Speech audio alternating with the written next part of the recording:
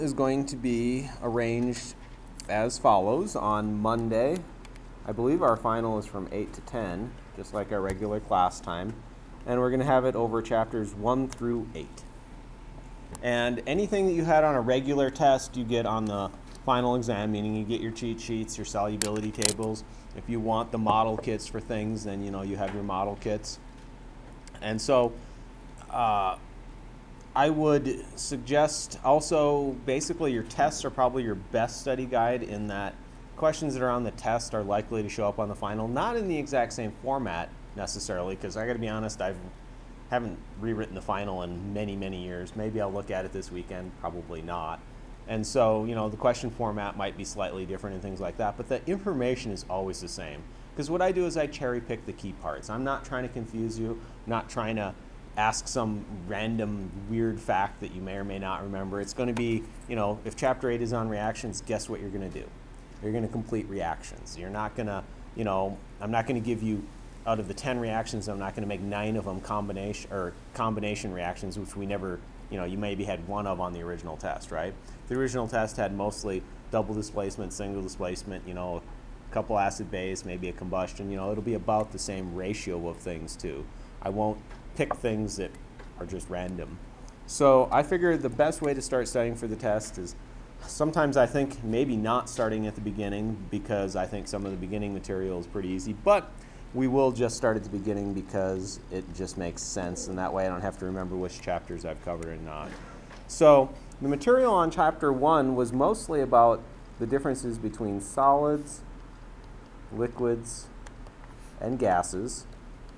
And I should point out that because some topics appear in multiple chapters, they might be tested in one spot and not another. Or, for instance, since we talked about solids, liquids, and gases in chapter 1, something that was useful in chapter 13 and 14, when we're also talking about liquids and solids and some of the gases, might creep into the chapter 1 question, meaning that the material shifts around just a little bit.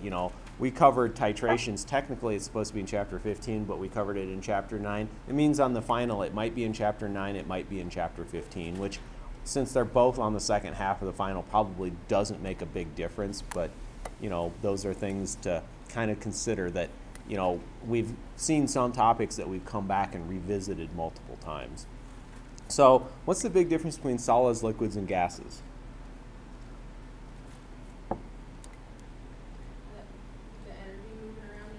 Yeah, we know that for solids, the intermolecular forces are much less than the kinetic energy available to the molecules. That's why they're rigid, right? And so, we can add that they're rigid.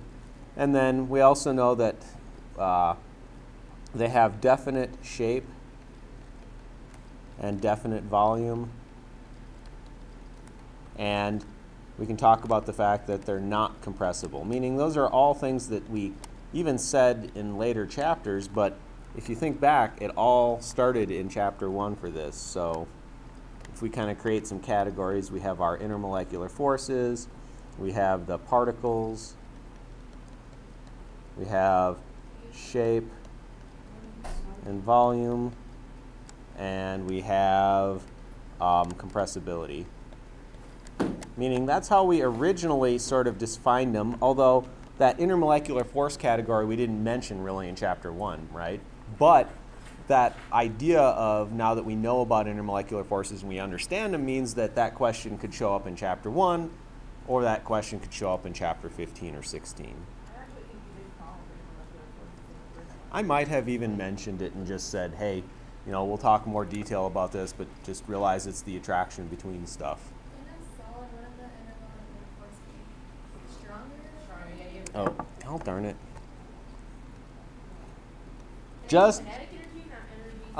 It can be energy. We talked about it. It could be called energy of motion. It can also be simply the temperature, meaning we know that as temperature increases, the amount of energy available to the system increases. So all three of those terms are somewhat appropriate and can be used somewhat interchangeably. What about liquids?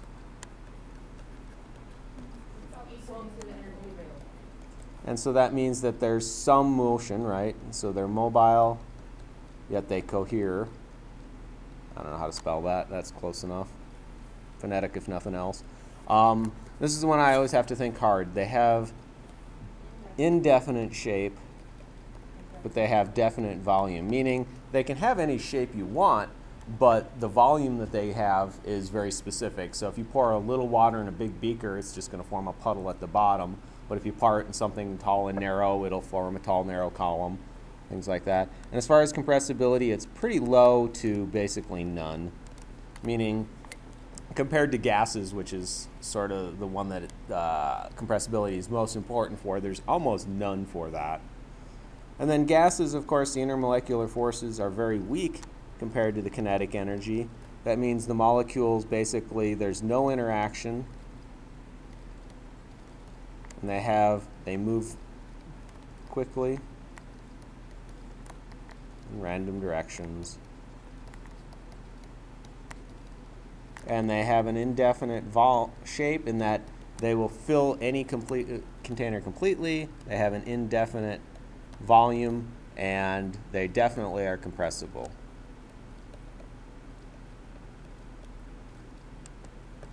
So that was most of chapter 1. I don't have my book in front of me, unfortunately.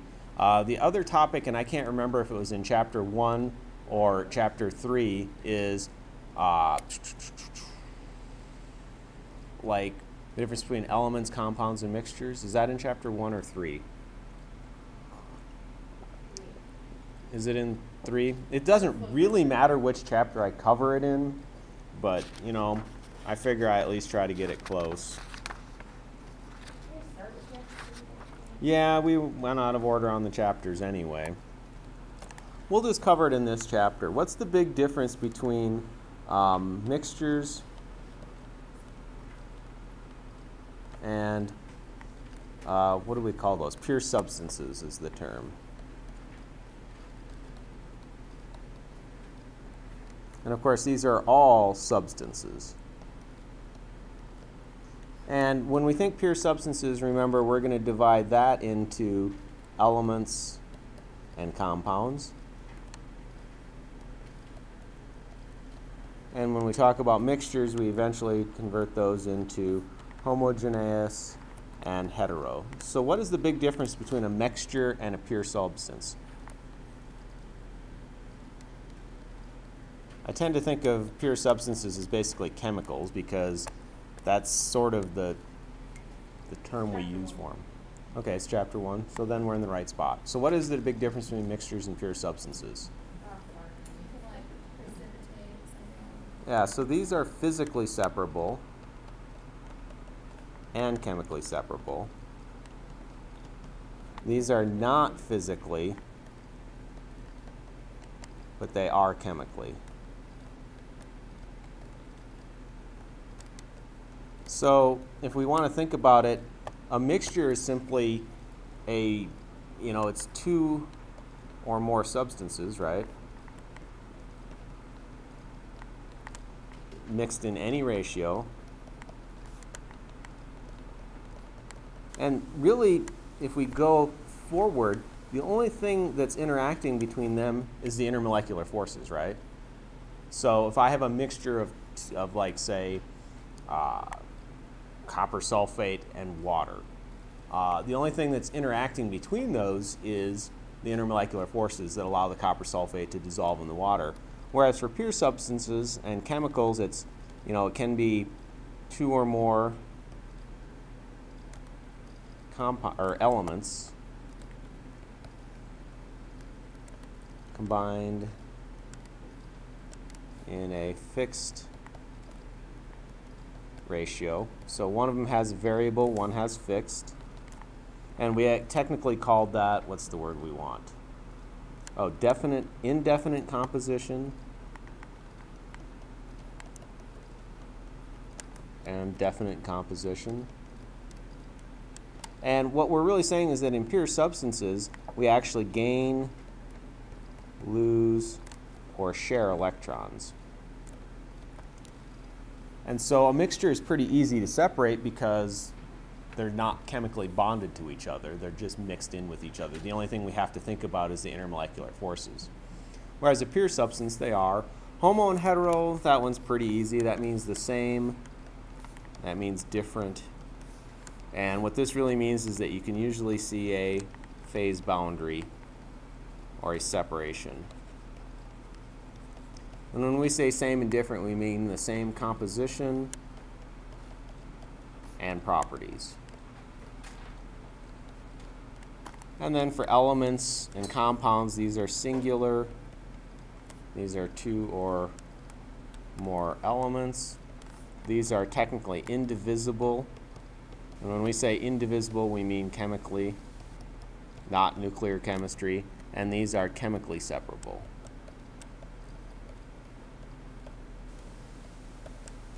And that's kind of how we can classify basically any sort of matter, or at least the majority of them. We also talked, and I should have mentioned it on solids, liquids, and gases. It won't be on the test, but we know there's more states than solids, liquids, and gases, right? Let's see. Chapter 2. Oh, go back.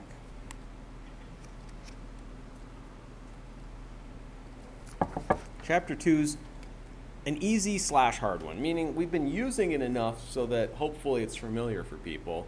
It can be a little tricky in one respect, and that's keeping track of sig figs. Chapter 2 is one of those chapters I feel is kind of like, you know, if I put on the test, what's the boiling point of water, you should say. And if you can't answer that question, that should just be an auto failure after taking a chemistry class. I used to think things like that until I asked other people that I know are smart what the boiling point of water is, and when they couldn't tell me, I just groaned and realized that, no, just because I think something is something everyone should know doesn't mean anything. I'm sure Susie would tell me that I should know what a comma splice is, but I have no clue what that is. What is it in Fahrenheit?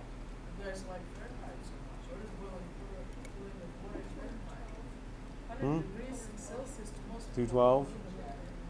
I know, 212. I was going to say, I don't think most people know what the boiling point of water is in Fahrenheit either. Everyone knows that. That's because we don't encounter it on a day-to-day basis. Meaning, sir, we boil water, but you don't look at the weather station and see, hey, it's 212 Fahrenheit out, yay. Crap. No, we do see the freezing point of water quite a lot, right? I think it would be kind of, oh crap, if it was that hot outside. I'm pretty sure that at about 120 you start getting heat stroke if you're outside too much less throw on another 80 or 90 degrees. Ugh. Anyway, getting off topic while you guys were writing stuff down. Chapter 2, two major topics, well maybe three, but there's significant figures. So do you guys remember sig figs? What's the only tricky thing for it? Yeah, 0 at the end. If there's a decimal, then it's a significant figure. If there's no decimal, it means it's not a significant figure. So if you can remember that 20.0 equals 3 sig figs, but that 20 equals 1 sig fig, that usually seems to be the one that gets people. The only other one I can remember that sometimes gets people is 0 at the front. If I write 0.0025, that's only 2 sig figs, because we never count the zeros at the front. And so 0 at the end, unless it's between two numbers. Well, I probably won't ask you what the 5 rules are for sig figs. I'll probably be just like on the test, which is simply how many sig figs are in these numbers. Or, yeah, and I have to admit we've gotten a little sloppy at the end of the semester, but, you know, even then I still take points off most of the time if I remember to do it. We should know scientific notation, but again, we've been using that a lot. And so, but I want to just, you know, bring it up, you know, if I have a number like that and I want to write it in scientific notation, simply move the decimal place over, 1, 2, 3, 4, 5, 1.08. times 10 to the 5th. And then if I'm going the opposite way, then this is 5.80 times 10 to the 1, 2, 3, 4, 5. Wait, 1, 2, 3, 3. I can count, I swear to goodness. Yes, -3. Thank you, Jess, for keeping me honest. And then, of course, the big topic, which are, really I wouldn't have to actually ask any questions specifically about significant figures in scientific notation, because every time you do a calculation, you're supposed to be keeping track of those, right? And I could simply say, do the following conversions, make sure your answer has the right number of significant figures, and write it in scientific notation. And I kill all the birds with one stone.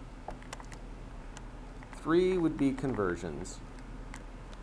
And again, this is where, think about the easy ones that we did in class, meaning if you convert, say, inches to, nanometers, meaning singular conversions,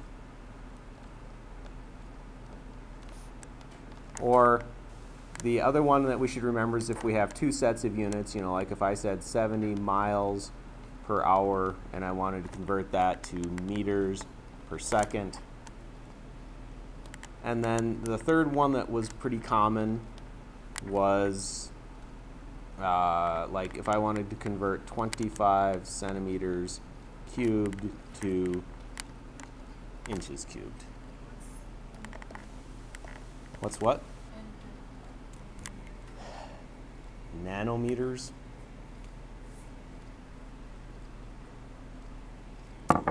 And so, it's these types of questions that you should expect.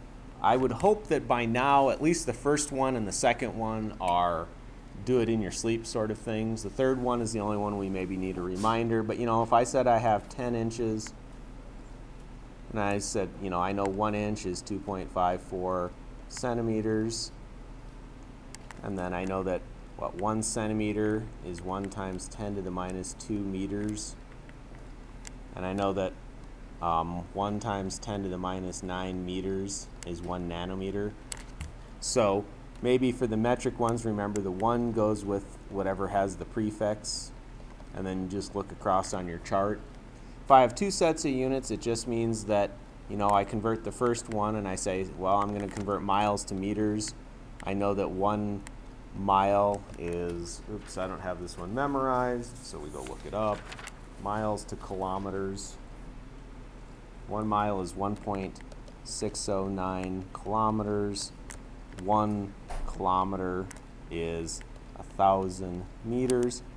And then, as a separate problem, and I'm just going to show it in a different color, but remember, we're kind of doing them at the same time. I have 1 hour equals 60 minutes. 1 minute is 60 seconds. And we finish that.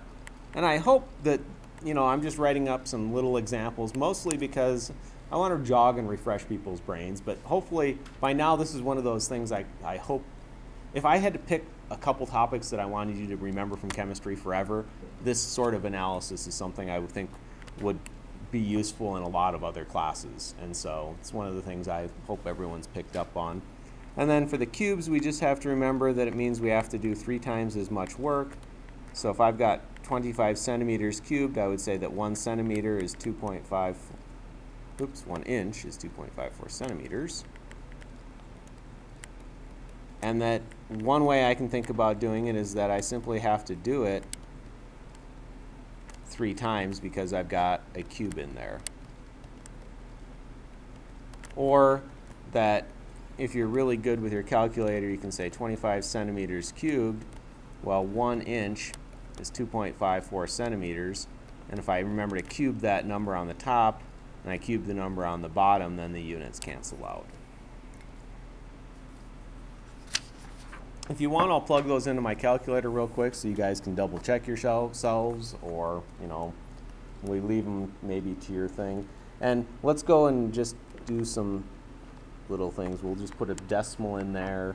So what? I've got 10 times 2.54 times 1 exponent 2 negative divided by 1 exponent 9 negative. Hopefully you should get 2.5 times 10 to the 1, 2, 3, 4, 5, 6, 7, 8, I think. And 70 times 1.609 times 1,000 divided by 60 divided by 60. I get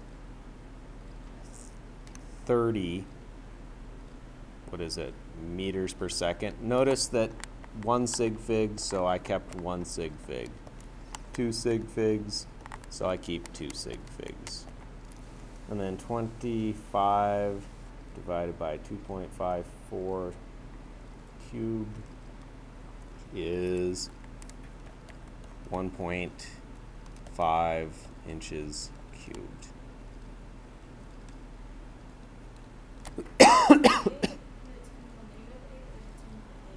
On the top one, I think it should be a pretty damn big number because a nanometer is really, really tiny and an inch is really big, so there should be a lot of nanometers in an inch. So when it's negative, is it when the decimal is going to the right? Yeah. Yeah, small numbers are negative, big numbers are positive. Does that, well, I know that's not exactly what you're asking. I guess what is your calculator displaying? Well, it's just like a big number, so yeah, I guess it would be positive. So yeah, so I've always learned that like going to the right is yeah, so if you're moving the decimal to the left, that means it's positive, and if you're moving the decimal to the right, that means it's negative. I always get left and right confused, plus people get confused. What? So if I have 20,000 and I move the decimal this way, that's a positive exponent. What I'm saying is the other way people get it confused is if I have 2.0 times 10 to the 8th, well, okay, so this is to the left, right? I mean, okay, and 20,000 is a big number, right? That's a positive exponent. Isn't it? Making it small. So you're going to the left. Well, yeah, this is 2 point times 10 to the 1, 2, 3. 10 to minus 1, 2, 3. That's 10 to the 4. Minus check it on 4. your calculator. Okay, I'm not going to argue Never mind, sorry. that point because it's a positive number, okay? That's the definition. It's kind of like, what was the other one that was a good definition? I don't remember. Anyway, the reason I don't like left and right is because when I make this number here into a real number or into a non-scientific number, I have to move it to the right. And so remembering right and left is going to get you confused, but most people can remember big and small. And so big numbers, numbers greater than 1, positive exponent, small numbers, negative exponent. I think is a better way to remember it. But you can remember left and right too. I just get lost a lot if I do that. What was the answer for C? 1.5 inches cubed. Okay, chapter 3, if I remember right, was something that there's a lot of basically memorization to it. And so anything that you had to memorize for chapter 3 might show up on the test, it might not, but the major things I remember is you had to remember the states. So there's, what, 11 gases, which is hydrogen, nitrogen, oxygen, fluorine, chlorine, plus the 6 noble gases. There's 2 liquids, which was mercury and bromine. Fluorine, chlorine, yep, bromine. And the rest are solids. There's the 7 metalloids. And a certain part of me says that on the final, you really shouldn't necessarily ask any of these questions simply because you'll use them somewhere else on the test, right? When you're writing a chemical reaction, you'll have to write states and various things like that. But, you know, since it was in chapter 3, there might be 1 or 2 questions like that thrown in. Metalloids were boron, silicon. You know, the sad part is I can't tell you unless I look on a periodic table. Germanium, arsenic, antimony, tellurium, and either polonium or astatine. Take your pick.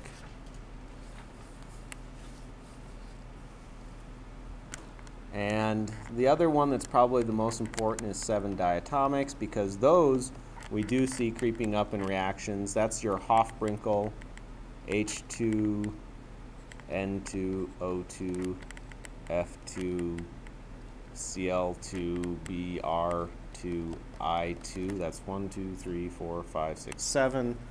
I remember it based on where they are in the periodic table. I don't remember Hofbrinkel, but I think I kind of like Hofbrinkel. And here's where I'm getting confused, meaning I don't remember if it's in chapter 3 or we covered it more in chapter 5, but we certainly talked about metals versus non-metals. And see here where I apologize, I mean if it ends up being in the chapter 5 part of the test, I guess you have to study it anyway, but I can't remember. I thought metals and non-metals was introduced in chapter 3 first, and then we flesh it out or something in chapter 5. What are the major differences between, oh, actually I don't care about metals and non-metals. I want, sorry, this is Jay being silly. What is the word? The two different types of bonding, molecular and ionic. Hey, you can tell Jay's brain is fried. I'm going to blame it on Oksana's kids. They beat the crap out of me last night. This is chapter That 3. was funny. I think I have like teeth marks. They bite. Especially the girl. Don't bite me. I don't know what. Well, they didn't bite me after I told them not to either, but they were vicious little bastards. Well, I guess that's mean. They're really not bastards probably, but we use that term in the wrong way all the time. So what's the major difference between ionic and molecular or covalent molecules? Metal, non-metal. Metal, non-metal, non-metal. That's kind of what I was thinking of when I was starting it off. And here this is gain and lose electrons. This is share electrons. And while we're at it, what happens if we share equally versus unequally?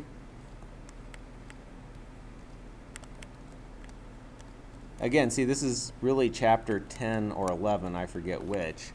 But, you know, it filters back, right? Meaning the question in ionic and molecular covalent, I don't remember if on the final it shows up in chapter 5, or if it shows up in chapter 10 and 11, or if it shows up in chapter 6 when we're naming compounds, or exactly which spot on the final it shows up. But I guarantee you there's something on it somewhere. Well, yeah, we called this we called this polar covalent and nonpolar covalent. This results in a dipole. This results in a nonpolar molecule. But going back to the big picture, so that's kind of off to the side. What else is the bigger differences between ionic and molecular covalent compounds?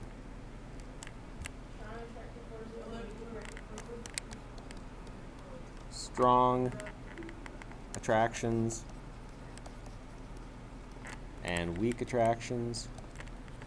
And remember, that's a generalization. For instance, diamond is a molecular covalent compound. It has very strong attractions because of the way it's built. And that generally leads to high boiling points and melting points. These tend to be lower boiling points and melting points.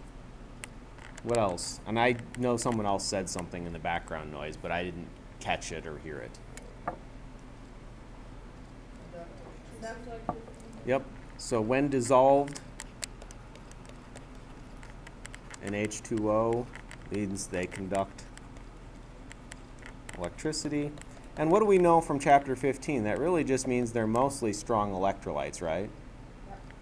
And molecular covalent compounds do not conduct electricity in water. And what that really means is that most molecular compounds are either weak electrolytes or non-electrolytes. And see, that sort of question could pop up in chapter 15 when we talked about strong, weak, and non-electrolytes, or that's one of those things that might bleed into whenever or wherever I ask that ionic and molecular covalent question. Let's see. One other thing that I can think of off the top of my head. When we think about the structures of them, these form those big lattices, right? These tend to be singular. Meaning when I think of NaCl as kind of the iconic ionic molecule, It's this big three-dimensional network, and that's why it has some of the properties it has. Whereas if I think of water, remember, they're discrete little molecules that can move all over the place. I'm getting mixed up. I think this is really chapter 5 material more than chapter 6 or 3. But did we talk about the difference between? About density. What did you say? There was density. We forgot to mention density in chapter 1. I don't know. Atoms, cations, and anions. What's the big difference between them?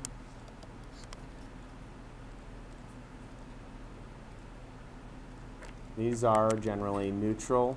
Cations are. Anions are. And why are they what they are?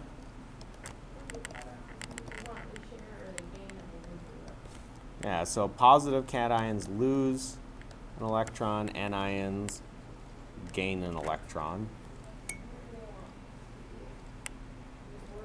And see, this is where I kind of get, like, for instance, what I find with chemistry is that there's certain orders that kind of make more sense than other orders to teach the material, but a lot of the topics could be shifted around in any given chemistry book to occur wherever.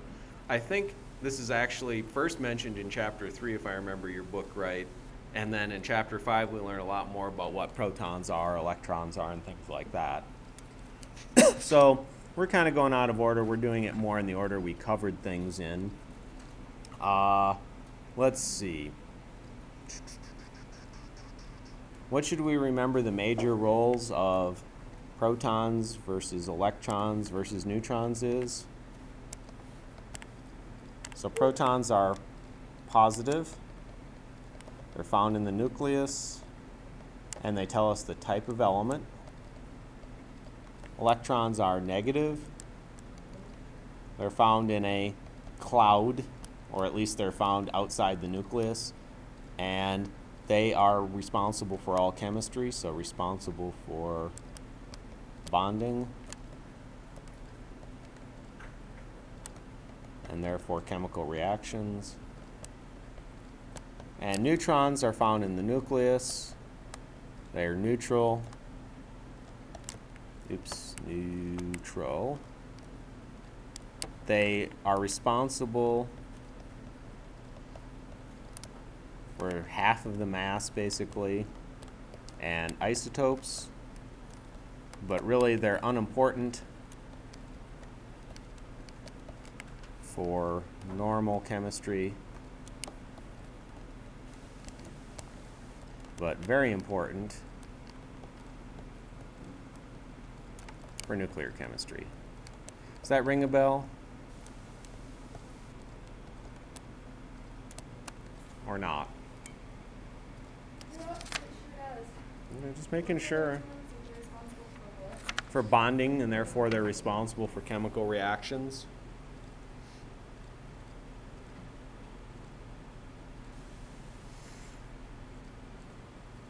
Oh, I'm ready to take a nap. Ugh. We're only through chapter like 5, and we're even doing them out of order because I noticed I skipped chapter 4 so far.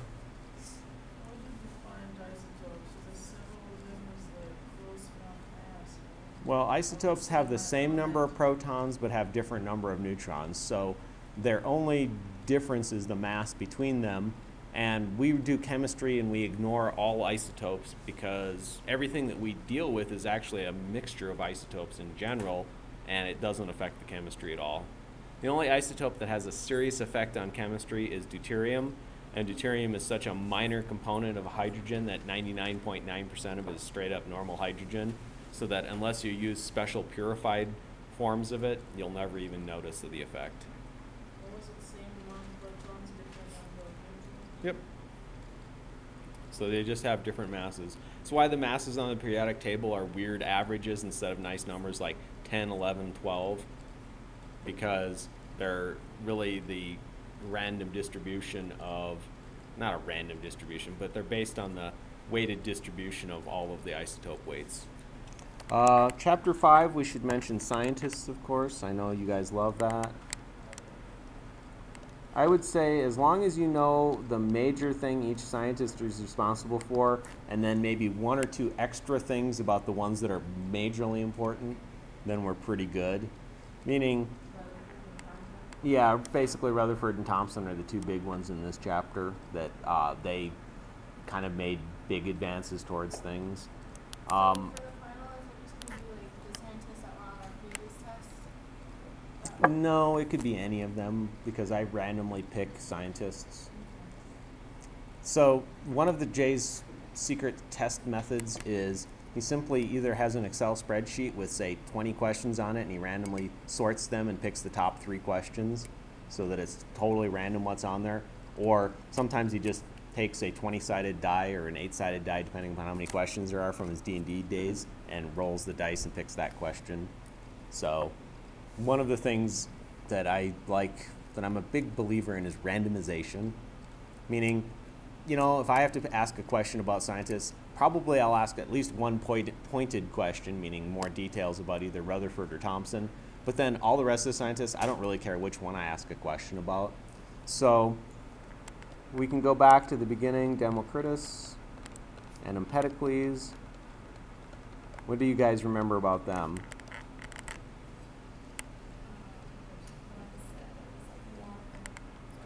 Yeah, so here this guy is the elements, and maybe I shouldn't write elements because that has a different meaning for us, but he was the water, earth, etc. And Democritus was the guy that talked about atomos, meaning he's the first guy that sort of said, well, no, everything's made up of particles and not these strange elements. Let's see, if we're kind of going forward in time, and I might get the order wrong. I know definitely we have, well, yeah, I guess we'll mention them all. Aristotle, and why is he important? Yeah, because he's a badass philosopher, but a horrible chemist. Meaning that he threw his weight behind this Empedocles guy, and so, Democritus, and I'm not saying that because he believed the Empedocles and he formulated that and said, I believe in that all science stopped for hundreds and thousands of years, but it certainly probably didn't help. I mean, it'd be like, if you said, okay, Jay, I'm trying to think of something where I should know a lot more about something than someone else. Well, it'd be like if you went and asked, say, Mark Patterson, who's in charge of the dental hygiene program, how do you give this shot? And you say, Jay, how do you give this shot? Who are you going to believe more? I hope you believe Mark more than me, because I have no freaking clue how to give shots in someone's mouth. Although, I do actually, yeah, I almost said it, but I do listen to the kids talk a lot, so I might have a chance of giving some of them right, but probably not. So trust Mark, right? But if you wanted to know how to round a number, who should you trust, Jay or Mark? Jay, because I'm. Trust me, you should trust Jay on this I one. think he knows how to round a number. Yeah, you should pick something like A little bit more difficult than that. This is a real life example. Okay. Well, I think he had a joke with that. Yes, it's a real life example. Anyway, let's see, who else do we have? And I know I spelled Aristotle way wrong. Let's see, we have Boyle was gas laws, right?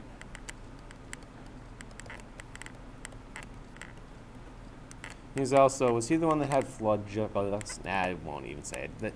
It's not on the test. Phlogiston isn't even there. Yes, I won't ask it. Well, maybe I will just now, just because. well, sometimes that does happen. So Priestley, and then we have Lavoisier. And Lavoisier is the one that I remember as conservation of mass. So we did Robert Boyle determine an element, like an element and a compound. Yeah, elements versus compounds. And see, I won't ask Boyle because technically we always skip chapter 12 on gas laws where he's a big dude. And so one of the reasons I even mention him back in chapter 5 is I always tell myself, yeah, we'll go extra fast this year and we'll actually cover chapter 12 like we're supposed to. And then every year I decide, no, I've tortured the kids enough, we won't do chapter 12. I'm nice sometimes, not very often, but occasionally. Priestley was 02. Well, I thought he had something to do with Phlogiston. He might have been the phlogiston guy. We had it as he was a priest for Phlogiston, but he drew food, so He might have been the phlogiston guy then. Maybe Boyle was the one that was. Oh, Boyle was the guy that wanted them to not outlaw turning lead into gold, if I remember right. Meaning, he believed that you could actually turn lead into gold, which, is technically true if you have a nuclear reactor and a lot of spare time and stuff, but not terribly economic at that point. Let's see, Faraday and Arrhenius. And I don't care if you mix up which one is which. They both are basically responsible for cations and anions, or basically saying that matter is composed of things that are positive and things that are negative. Let's see. Now I'm having to get my order right. Let's see. We have, I don't remember, is Thomson next or Goldstein? Actually, let's say Thomson for last. Goldstein was Thomson's boss. He's responsible for protons. Oh, wait. Proust, we don't care about him. Let's see. One other guy we remembered is Dalton, and he's responsible for the 6 laws. Depending upon the book, that number changes. 6 laws of what? 6 laws of matter, basically. He was the teacher, right? Yeah, had the first kind of comprehensive theory of a lot of things and took a lot of rules. Yeah, he did some of the stuff on his own, but mostly it was borrowing stuff from other people and saying, hey, this guy says this guy says this, so we combine the two together, and this guy says this, and we can kind of come up with a nice, neat little theory that is mostly right. The only thing he really got wrong was anything dealing with neutrons, and they weren't discovered for like, what was what? Goldstein discovered protons. Thomson is the one that characterized them. Basically, Goldstein's the boss. He gets credited with the discovery. And, if you really read up on it, he is the guy that really discovered it. And then he just said, well, look at this. And you remember the cathode ray tubes? He said, hey, look, something's coming out the back end. It's protons. And then said, Thomson, go figure out all the rest of the details. It's kind of how real life works most of the time. Chadwick was neutrons. For Dalton, we have to know the 6. No, that's what I mean by think broad. Think one major thing for each person, except for Thomson and Rutherford. Let's see. I'm trying to remember who's the guy that came up with the idea of an electron first. Yeah, he probably won't be on the test. Didn't you do it in the water with the... No, like this guy actually literally just said, hey, we know something negative exists. I'm going to call it an electron and talk about it a little bit, but I can't prove that it exists. Let's go with Thomson.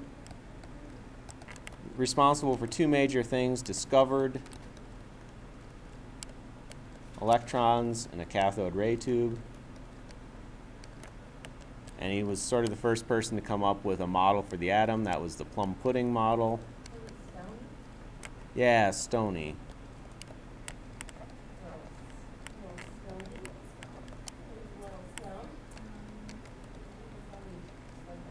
He's also he's also one of the first people that really advocated the whole idea of a metric system and having a standard set of units that all scientists used. So it's kind of important for that too. Plum pudding model, remember, is you've got positive spread out.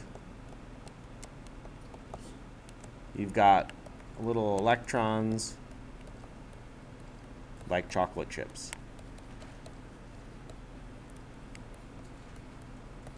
Because we also said that instead of plum pudding, we should call this the chocolate chip model. Yeah, every time I think plum pudding model, what is it? I'm like, I don't know. Because plum pudding has That's why I said think chocolate chips. Okay, what does that say on positive? That says Spread out. Well, the problem is if I start writing on the edge here, it gets a little tough sometimes. But what he said is that the positive charge is spread everywhere, right? And the electrons are like little embedded chocolate chips. And that's why when he applied a charge, or when he did the cathode ray experiments, the electrons are really easy to pluck out, because you can think about how it would be fairly easy to take the chocolate chips out of a chocolate chip cookie. And then, of course, we've got the man, Rutherford. Basically, protons and neutrons. Well, he didn't know about neutrons technically, so we'll just say this. Protons equal the nucleus. It's small, dense. The electrons are in a large cloud. And that basically most of the atom is empty space. And so his picture of the atom looked like this, where he's got the positive charge in the nucleus, and the negative charge is kind of spread everywhere. So honestly, it was kind of the opposite of the plum pudding model. And let's see.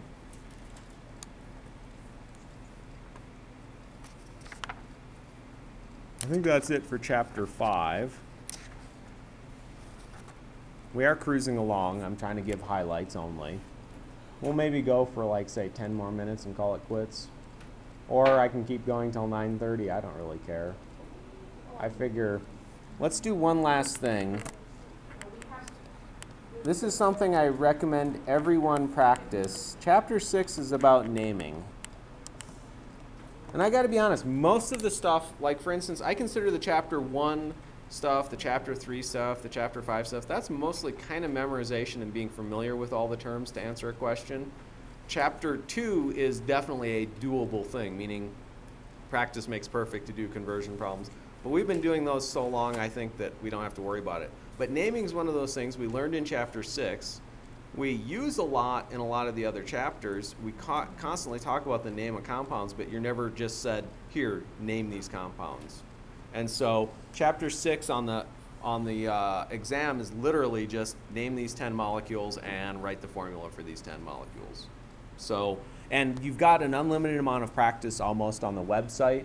So go ahead and practice that to make sure, because it's one of those things where it's very easy to get them all right. It's also very easy to get them all wrong if you get confused. And this is one of those things that I think you need to at least practice a little bit over the next couple days to do well on the test for it. So we said that there's 4 types of compounds to name. We've got ionic, fixed. We've got ionic, and we called it variable, molecular, and then acids. What is the difference between ionic and molecular? So ionic is nonmetal, or metal nonmetal, I'm sorry. And molecular are nonmetal, nonmetal. And acids, of course, start with H. And what's the difference between when we say fixed and variable? The ones that have more than one. Yeah, so here there's a list on the cheat sheet. And for fixed, it's basically also, it's everything else. But really, all of these are on the cheat sheet too. So it's mostly a question of paying attention and using that cheat sheet to figure out all those parts. And then what's the difference when we're naming something that's ionic and fixed versus ionic and variable? You have to brackets. You're talking about the ALC. Yeah.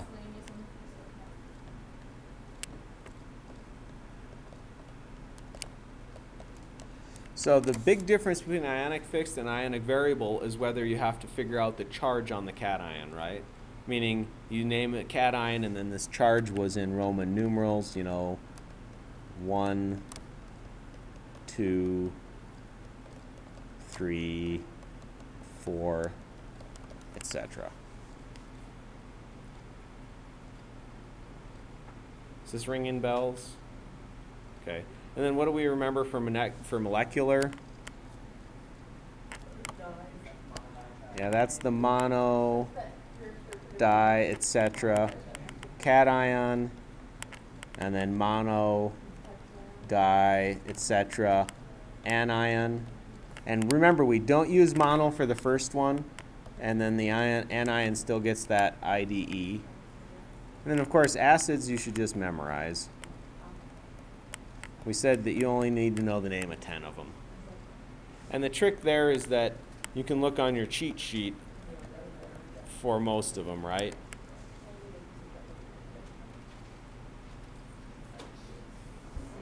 So let's give you a little quiz. You want me to go back? Where's Jay Bradley Jr.? Did they have to travel right off the bat or what?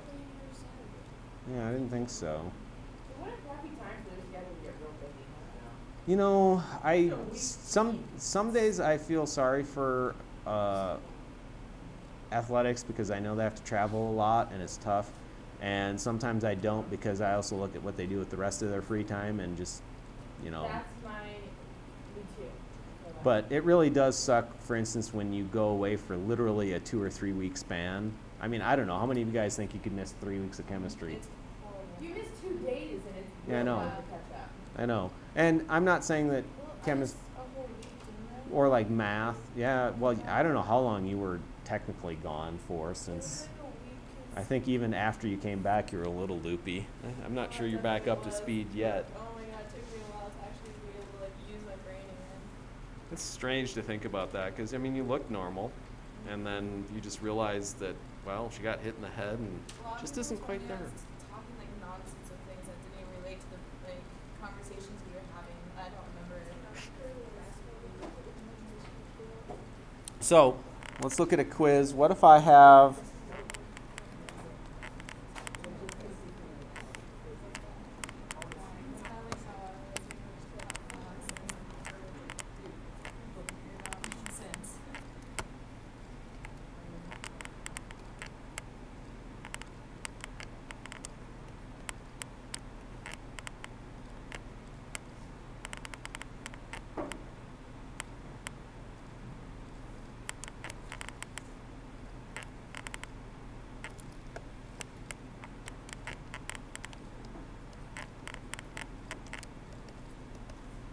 hopefully these are enough to get your brain jogged.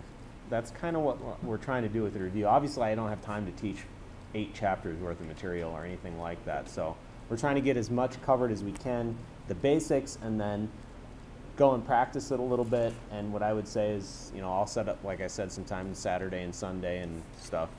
Come in and get things straightened out that seem mixed up in your head. Like if you go and practice the naming, remember there's like 4 extra naming sheets you can even print off, right?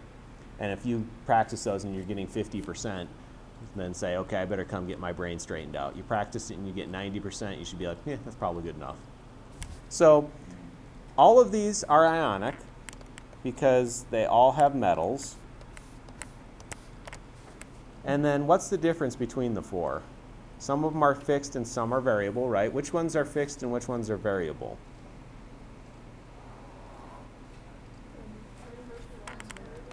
Variable, fixed, fixed, variable. And so I got to be honest, I'm going to be lazy and I'm going to pick the nice easy ones. This is just barium chloride. And this is just aluminum carbonate. Meaning, why do the hard ones first, right? So remember, one of the things I said on the test is don't go and just name them all in order necessarily, because that makes your brain think about 4 different sets of rules, right? Go and pick all of one type to name. Go find the acid first. Go name the molecular ones second. Go name the ionic fixed ones third, and save the hard ones, which is the variable ones, till last. And even the variable ones aren't too bad. It's just that, you know, because you can actually do most of the name really easily, right? Meaning it's easy to fill in these parts. The hard part is that you have to remember that if chlorine is, say, a -1, then iron has to be a +3 so that we have 3 negatives and 3 positives. So that's iron 3 chloride. Can you do an example that's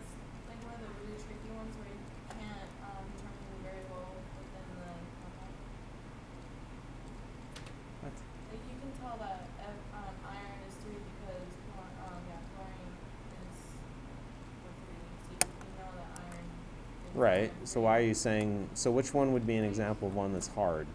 Like, But can I finish this example first? So for the vanadium phosphate, we know phosphate is -3. So that means I got -6 and I have to have +6. So each vanadium has to be +2. Now, are you saying one where you simply can't cross vanadium multiply? oxide. Okay, so she's saying that there's some that you can't cross multiply from. Mostly, like a lot of people will say, okay, if that's that, then this has to be this. And that works a lot of the time, right? That'll probably get you 75% of the answers. What she's saying is that if I have something like, say, SbO2, well, if this is a -2, if I cross multiply, then that should be a 2, right? But it's not. It needs to be a +4, because what we have to realize is that we're really looking like this, -4 and +4. And so this would be antimony 4 oxide. And the reason why cross multiplying works is that for most numbers, the least common multiple is only determined one way. For instance, 6 is either 2 and 3 or 1 and 6, right? And 1 and 6 is pretty easy to tell. But say like 4, that can be 1 and 4 like this example, or it can be 2 and 2 if you thought about the cross multiplying. And so the reason the cross multiplying method kind of works is simply because most small numbers have very few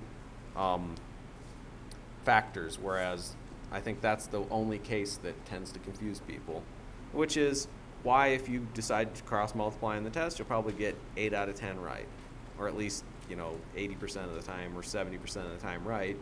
And so you can remember the cross multiply method. It's quick, dirty, easy, but the better method is remember to multiply things out and do the charges that way.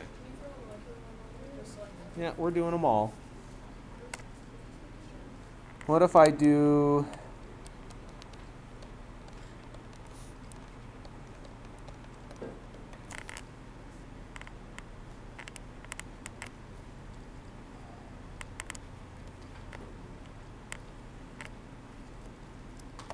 yeah, we'll just do that.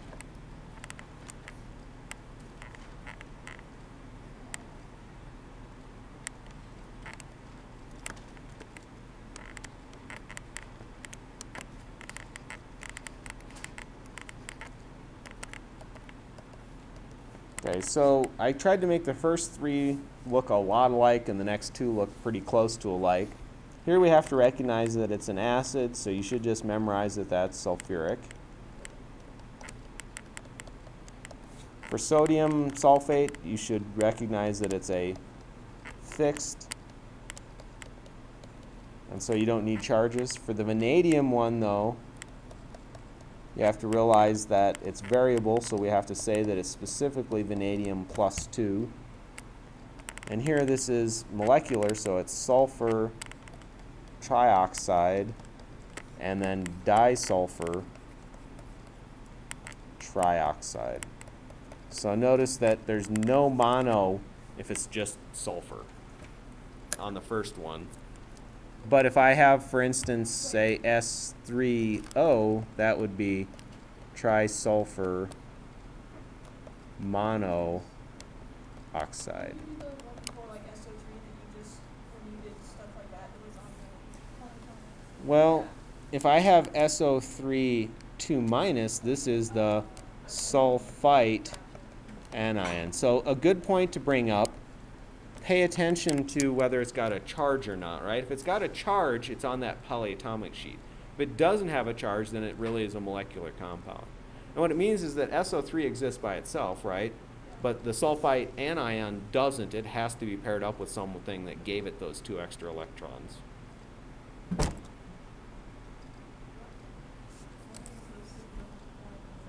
What is what for? That's molecular, and that's what, anion. Well, this is a polyatomic ion, meaning it's got that -2 there. And so we name it, or we look on the polyatomic anion chart to figure out its name. And then SO3, because it has no charge, really means it's a molecular compound, so it's sulfur trioxide.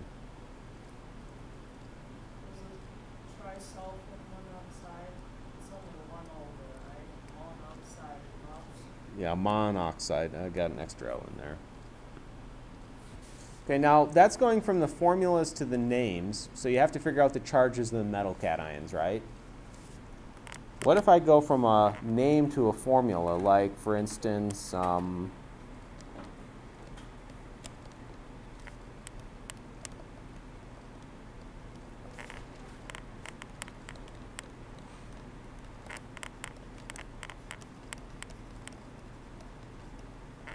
do I have to remember when doing names to compounds? Yeah, so barium carbonate is BaCO3, and then the last part is you have to say -2 +2 balanced, so I'm good.